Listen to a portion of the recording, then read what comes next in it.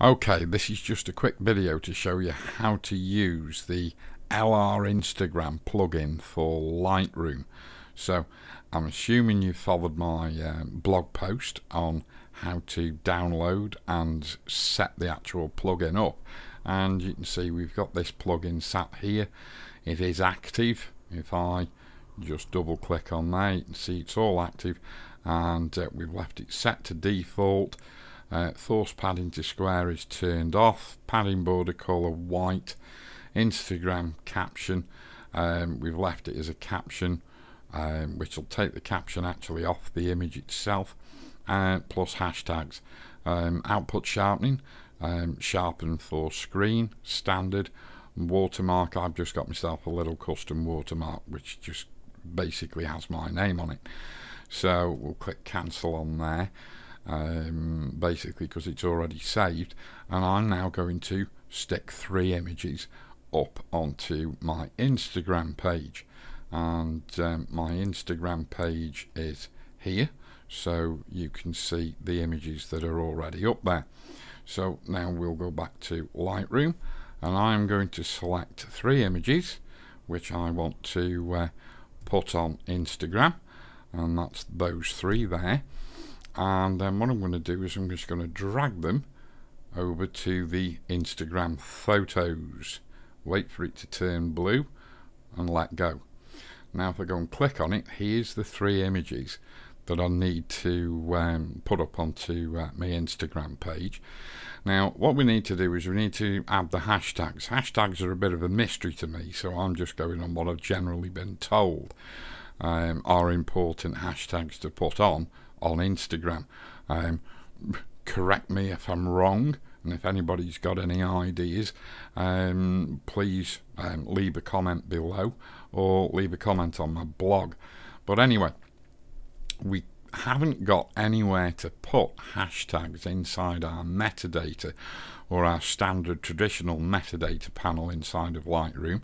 But if we come up to here where it says default, we've now got this, which we don't usually have, which is all plugin metadata.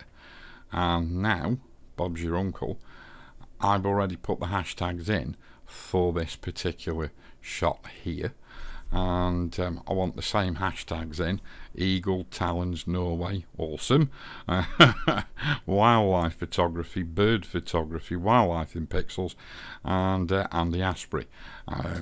Whether these should be spaced or hyphenated or have an underscore between them, I don't know, and I can't really find out. But basically if I just click on there and right click and go copy, and then I come to this one, because you see that's got no hashtags on it, neither's that one, so I come and click into the hashtags again and go paste, and there we go. If I hit return, because I'm applying it to more than one image, I'll get apply to selected, click OK, and that's it. Basically the job is done, and all I'm now going to do is go over and hit publish. We don't need to select all of them, because it just says here new photos to publish, so we'll go ahead and click publish.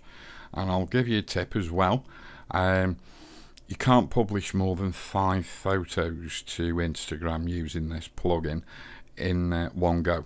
So if you want to put 10, 20 images on, say you want to put 20 on, it's going to take you 4 goes to put them on. Okay, that's how things stand at the minute anyway.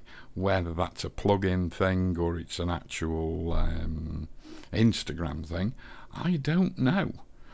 But here we can see we've got 1 image left to go, and now they're all published. We'll just wait for it to finish, and there we go. And if I go over to my Instagram page and click refresh, with a bit of luck, there we go. Yeah, so it's made square images out of them as thumbnails, but there are the images uncropped, and there's just the little me3 custom watermark that I put on. Okay, so I hope that video is instructional for you and shows you how to use this plugin.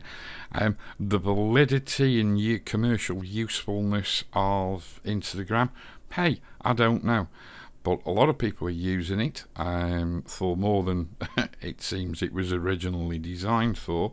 And hey, if people who are making more money out of photography than me are using it, then I think I ought to too. Okie dokie. So the plugin's free. Go and download the plugin, install. I should say it's actually shareware. It's not freeware, it's shareware.